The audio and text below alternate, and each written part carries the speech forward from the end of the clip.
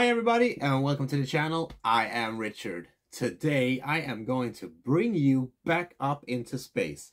We are going out in the big black darkness, the voids, trying to get the best cargo that we can and hopefully sell it for the best price and not get shut down along the way.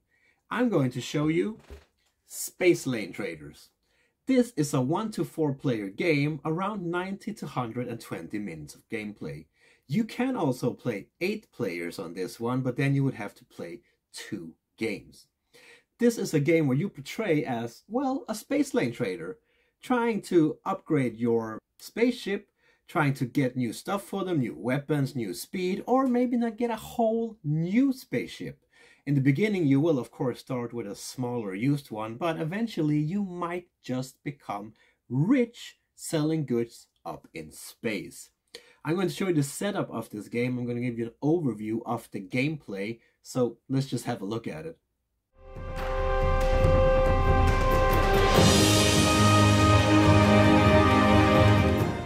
This is the setup of the board. In the middle of the playing area, we have put the big board. And if you are a beginner, you should start with the Terra side. And once you become more advanced, you can flip it over to the Omega side. Up here, we have shuffled the debris cards. We have shuffled the equipment card. We have found the cloaking device and put it next to the equipment deck. And put up 5 random equipments next to. This is a 3-player game, so we have to block some planets out. We need to block out Alpha, Vice, and Luiten with not in play tokens. Now, if this had been a 4-player game, we would not need to do that.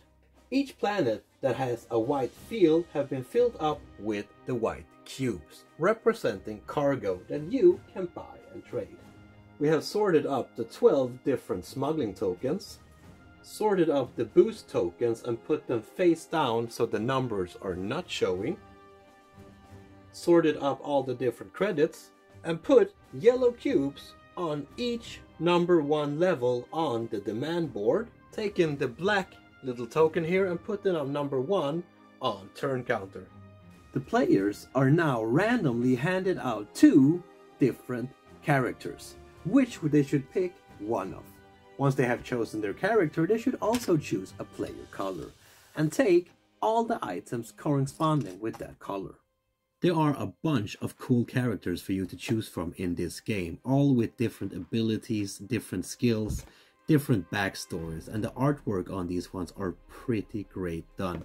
I mean, it looks real to me. You can almost relate to this. This is sci-fi and it's not real, but you still feel like this could be real. Some sci-fi games have a tendency to flip out and go a little bit too far.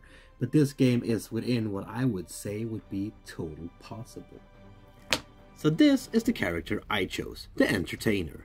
Here you have some text regarding the Entertainer and what they're all about. Down here you have some special rules, and here you have your starting credits. Now you should turn the board around and you will have the XP side. Here you should place your little cubes of your player colors on the S symbol, representing start. Then the players need to choose which ship they would like to start with. They can choose between the Hyperion or the Aegir. If you're playing on the Terra side, you should place your little spaceship on Solar System. So this could be your starting ship. On this shipboard you see a lot of information. Up here you have the name. Here you see the special rules that your ship has. Down here you have the weight capacity and the power capacity. Depending on which type of cargo you have or equipment you have on your ship, this will shift.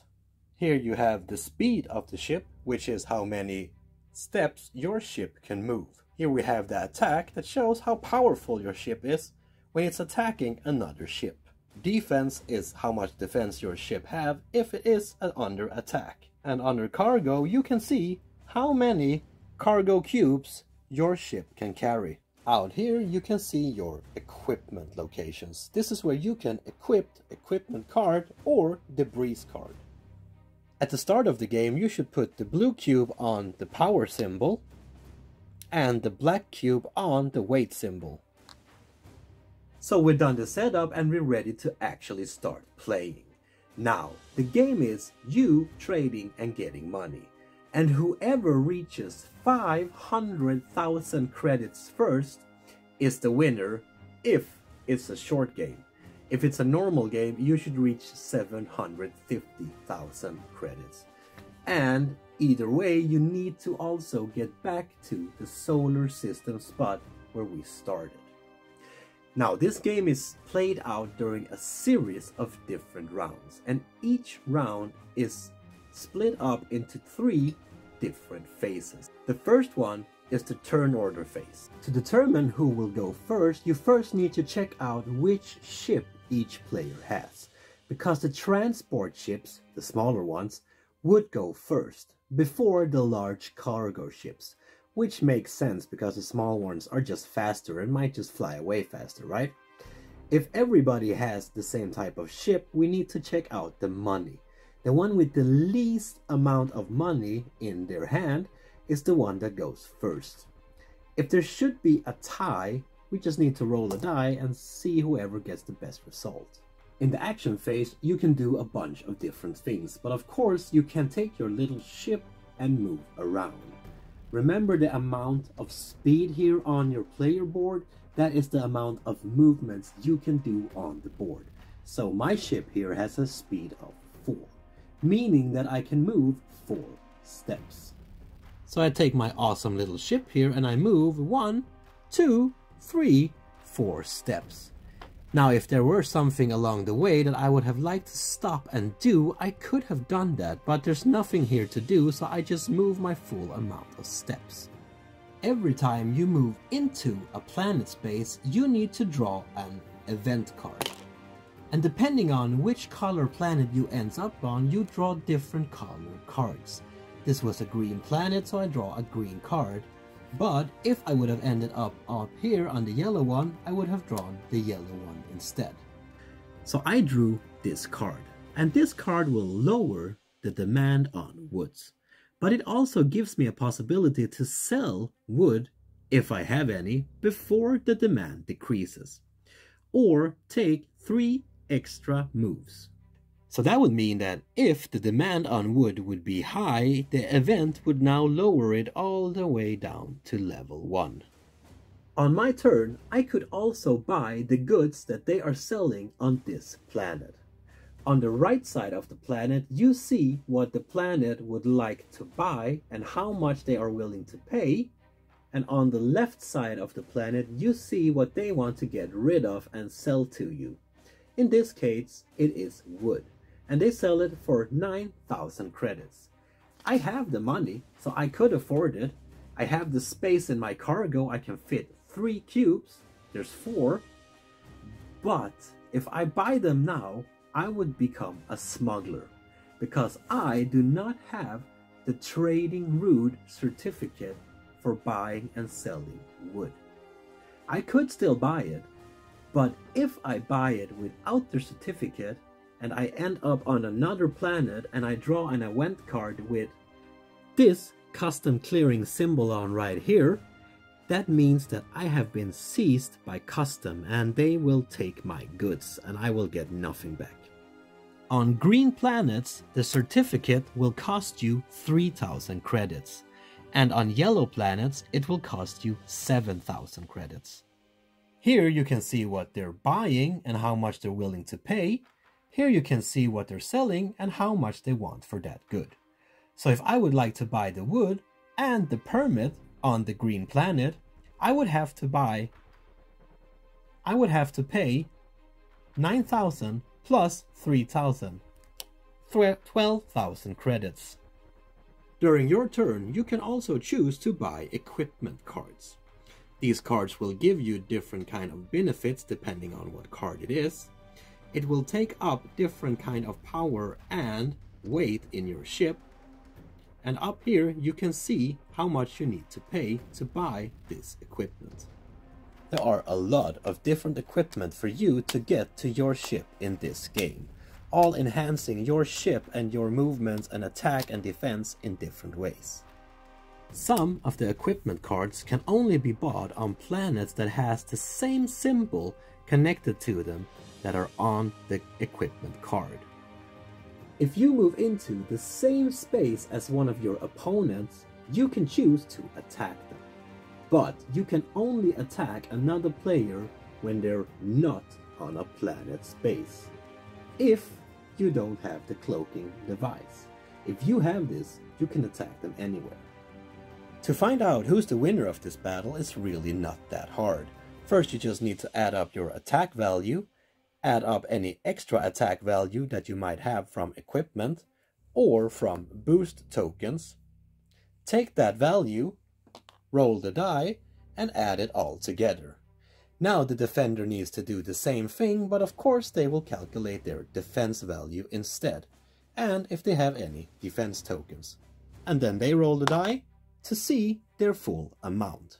Whoever wins the fight gets to either take 2 debris cards or 2 cargo cubes from the opponent. You can of course only take this if you have space in your cargo.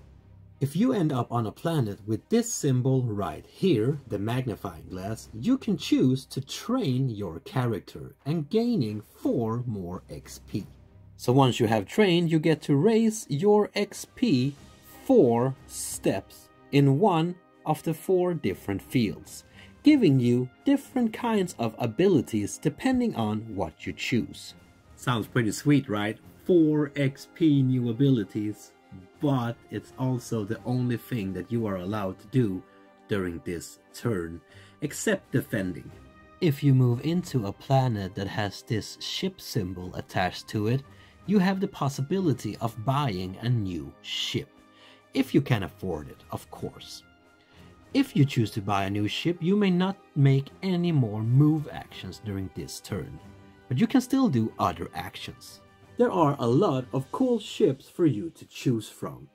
Usually players would buy a bigger ship, go from a small transporter to a bigger cargo ship, right? But you could also buy a new transporter if you just want to change. Maybe they have a better setting than your current ones. If you want to buy it, like I said, you need to be able to pay the price for it, and you can see up here.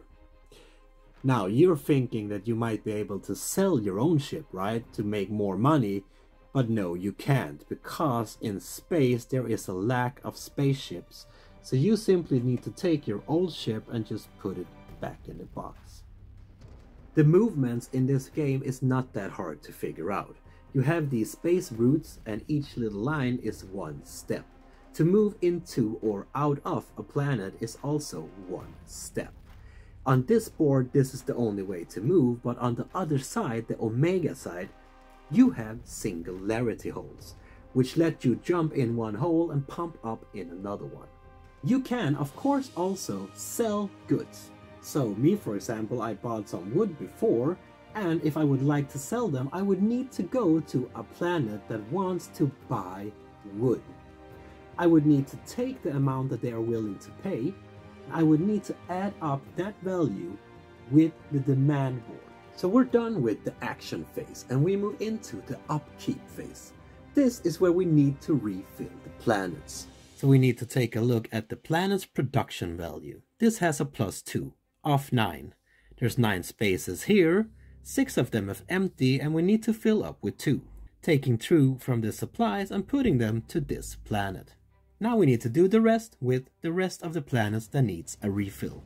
The 2 equipment cards that's been on the market for the longest needs to go away. And then we need to refill the market from the left. All the cubes on the demand board, except the ones on level 6, will move 1 step to the right, increasing the value of those goods. The ones that are at level number 6 will decrease all the way down to level 1, indicating that somebody else have already been there to deliver these goods. And then we move the turn token 1 step.